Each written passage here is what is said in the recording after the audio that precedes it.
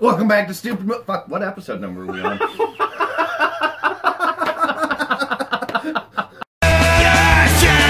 You're fucking stupid! Hey! Hey! Hey! Hey!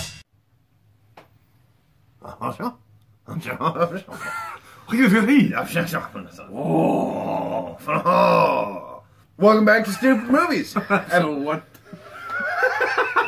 123. Where we watch them so you don't have to. That's right. And this week we watched A Beginner's Guide to Snuff. Man, this movie was just what we needed this morning. Yes. Made in 2016, unrated, 87 minutes. It's directed by Mitchell Altieri. It had Joey Kern in it. Joey Kern, Luke Edwards, Bree Williams. It was from Indie Can Pictures. Yes.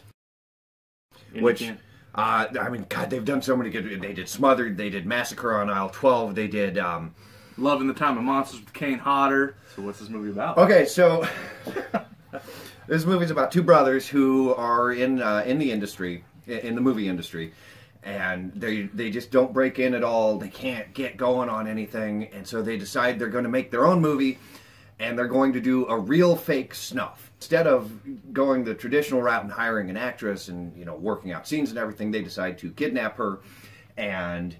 Don't want to give much away because it kind of... Yeah, it's tough because I want to talk about so much of the second half of this movie is just phenomenal. Yeah. But I don't want to tell you about it because I don't want to ruin how cool it is. Right. I thought the story was good.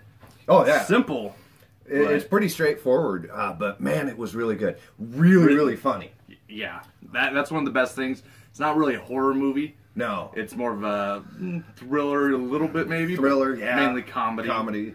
It's not really a snuff film. No, not a lot of gore, but what was there was effective. Yeah. And that's me being a gore fan. I always want more gore, but I get why. Right. There wasn't, but there was some.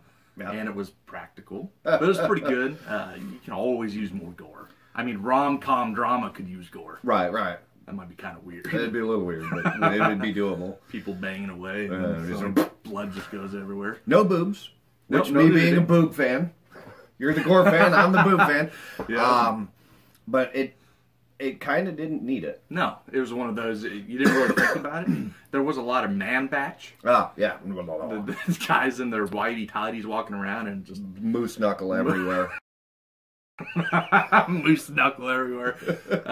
Yeah, and then there's a scene where you see a fake dong. Part of a fake dong. Part of it. About.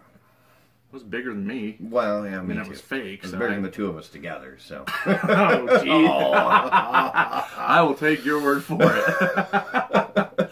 It's nice to see a movie taking a crack at being equal a little bit, because there's so many horror movies with, you know, women running around in their underwear or topless or completely naked even, and you don't see that from dudes a lot.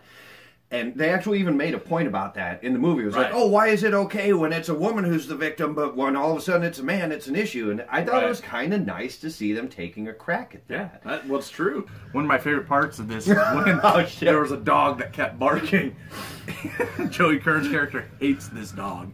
He just gets up, looks at him, shut up! Shut up! Shut up! Shut up! Shut up! Shut up! It was funny. That was possibly the most honest moment of the movie. Yeah, it's like, I can see me doing that. Exactly. Like, not at first, but after months and months of dealing with this barking dog, yeah, you want to do the same thing. Yeah, or a barking cat. One thing that I thought was really cool in this movie, if you are a movie fan, almost every scene, they quote another movie. They threw out so many great movie quotes. I missed some of them that you caught. You missed some of them that I caught. Yeah. They referenced a ton of horror movies. Yeah. Oh, yeah. Stand By Me. They reference that. Eat your face. Eat your own face. No, it was a fun movie. Pacing was good. Little parts dragged a little bit. It had some slow moments, but... To be expected in this kind of movie. Yeah. But... It flowed pretty well. 87 minutes. It didn't feel like it was longer like last week. Yeah. You know, this is totally opposite from last week. It was a very good indie production. Yeah. I don't know that we need to say that. But you had it written here, so I thought... Oh, well, I just read, yeah. We've got notes. Oh, and hey. In case you didn't see, we've got notes. These are our cheat sheets. Essential We've got coffee. Essential drinking. Essential drinking. But yes, check this movie out. I don't know where you can really look. It's probably, I think it's on Amazon Prime. Yeah, I think, I'm sure. Go find it. Go find it. You can find it out there.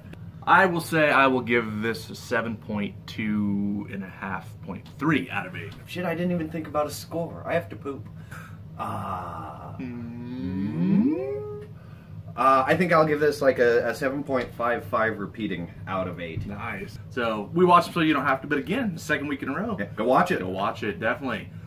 You can find us at Facebook.com/Stoopid Movies. and on Instagram at Stoopid Movies. You can check me out too at the Horror Punk.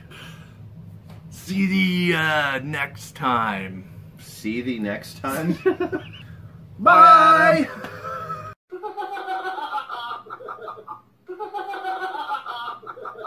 Penis. No dong or schlong or...